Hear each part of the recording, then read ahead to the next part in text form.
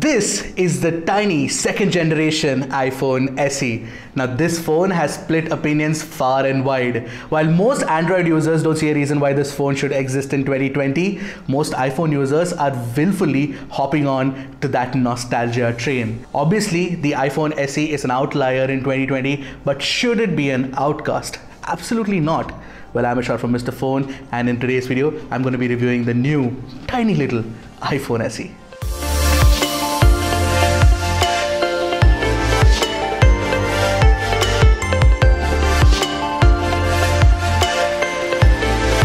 But before we move on, don't forget to hit that red subscribe button and the bell icon right next to it to get notified whenever Mr. Phone puts out an awesome new tech video. Also, we're building communities over at Instagram and Telegram, links to both of which should be in the description below.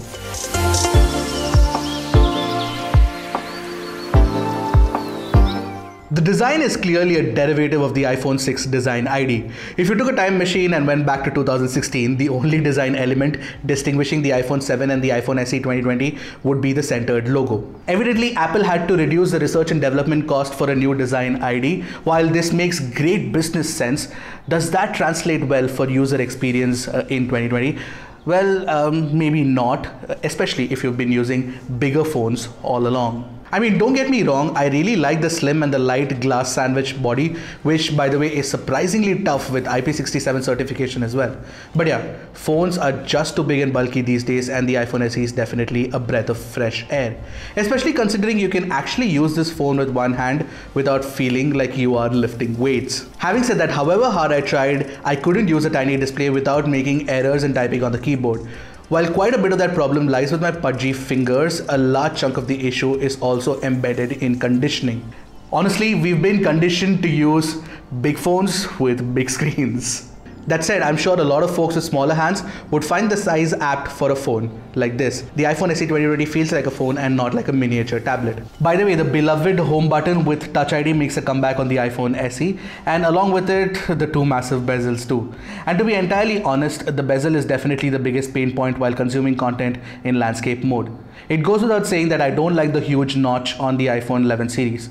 But rewinding back to the big bezel era is not doing the iPhone SE any huge favors. Coming back to the Touch ID, it is blazing fast and I didn't miss the Face ID at all. Anyway, as for the rest of the design, you get a lightning port at the bottom and a dual speaker setup where the earpiece works as the other channel.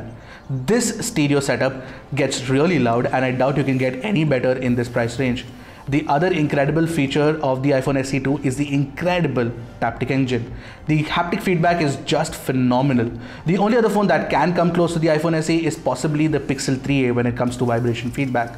Now, which should be actually replaced by the Pixel 4a soon. Anyway, these are tiny additions that actually make for a proper flagship experience.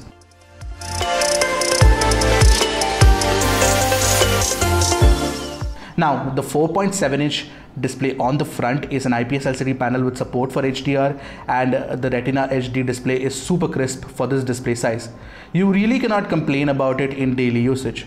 But I saw a little bit of The Irishman on this tiny display with Dolby Vision, and it was a funnily weird experience. But for what it is worth, this is one of the best IPS LCD panels out there.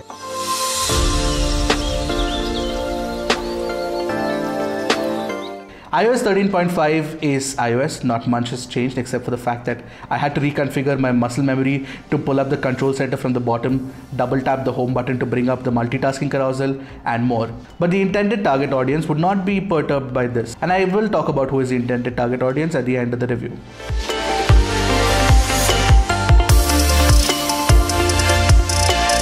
With the iPhone SE 2020, Apple is sticking to a single camera setup on the rear, but this 12 megapixel sensor benefits greatly from the neural engine of the A13 Bionic. You get extended dynamic range and cinematic video stabilization in 4K video recording. You also get smart HDR and all the cool portrait features such as depth control, pre or post shooting, and all portrait lighting features as well.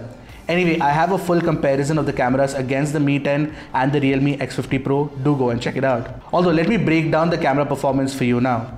The single camera takes great pictures in daylight. It has crisp details, excellent colors and superb dynamic range. I don't think any phone can match the iPhone when it comes to color reproduction and dynamic range in this price range. But when it comes to fine textures and details, the 48 megapixel and 64 megapixels pixel bin samples tend to be crisper at close crop. Portraits look exceptional on the iPhone and the portrait lighting features too. I missed diffusion tech when shooting indoors because the shots don't look as crispy. Also, there is no dedicated night mode while shooting pictures on the iPhone SE. However, that can be rectified by using the Neural Cam app. At least there's a workaround. When it comes to video recording at 4K 30 FPS, the iPhone SE with its extended dynamic range, cinematic stabilization, excellent sound recording is completely unmatched in this price range.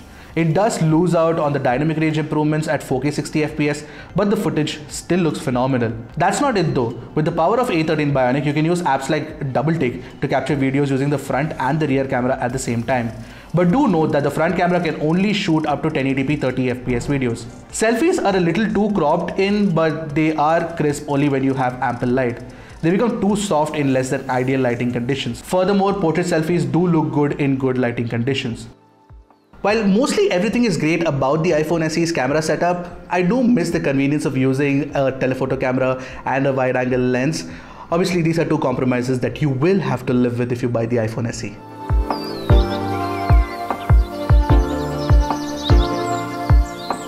Apple has played a masterstroke with the internals of the iPhone SE 2020.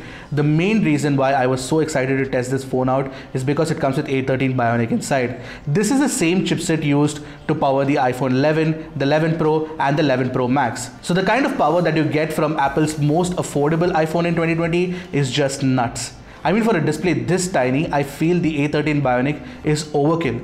But you can never have too much power. I was having a blast playing Grid, WhatsApp Golf and Sayonara. The casual games market on iOS is just crazy good, and the graphically intensive games play really well too. I know all you guys care about is PUBG and this phone is excellent for it. The only problem is the screen is tiny for FPS TPS games that require multi-touch inputs in landscape mode. But do note that the phone has a tendency to get warm after about an hour of gaming. Apart from raw performance, you also get excellent AR support for all the cool apps available on the store. I did talk about the speakers, but if you listen to music using headphones, the iPhone SE 2020 offers incredible audio fidelity. Not the best, but almost on par with many good phones out there.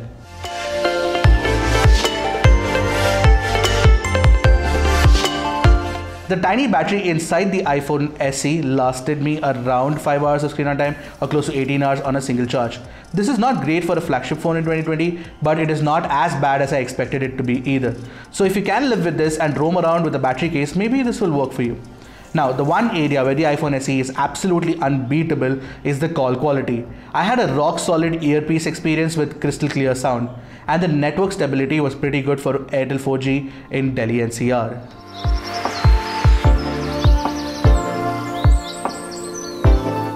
Okay, let's conclude this review by defining the target audience for this iPhone SE 2020. Well, for anyone who is on an older iPhone like the iPhone 6, 6s, 7 or even the 8, and if they're looking for a new iPhone, then they should definitely look at the iPhone SE 2020. Firstly, they will be comfortable with the whole familiar design language of the phone. Secondly, you do get powerful internals which are absolutely on par with the iPhone 11 series, so that's absolutely great as well. And of course, you are assured more future software updates as well compared to your current iPhone. And finally, you don't have to break the bank. You can get this phone for around 39,000 for the base variant. And the second kind of users would be somebody who wants to try an iPhone for the very first time and is enamored by the whole iPhone hype and hysteria that's around, and wants to not spend too much money. Maybe they could have been using an Android phone all along this while, and they want to make a switch and try out an iPhone for the first time to figure out if they want to keep using an iPhone or maybe switch back to an Android. Now, obviously, if you're that kind of an audience and if you're coming from an Android phone, there are a plethora of Android alternatives in this price range. And the phones that immediately come to my mind are phones like the iQOO 3 or the Realme X50 Pro or Samsung's two new budget flagships, which are the Galaxy Note 10 Lite and the S10 Lite. And of course, most importantly, the OnePlus 8. And I stress on the OnePlus 8 because that is the only phone that possibly comes close to matching the fit and finish and polish of hardware and software experience that you can expect in the Android space space when compared to something like the iPhone SE 2020. So when it comes to design or display, then I have no doubt in my mind that the OnePlus 8 is a better smartphone, and of course the Snapdragon 865 inside the OnePlus 8 is no slouch, and it can actually match the A13 Bionic inside the iPhone SE 2020, performance to performance. But the one area where the iPhone SE 2020 would be better than the OnePlus 8 would be in camera performance, where you will get better dynamic range and better video recording as well. Having said that, you do get the versatility with the OnePlus 8 that I am missing on the iPhone SE 2020.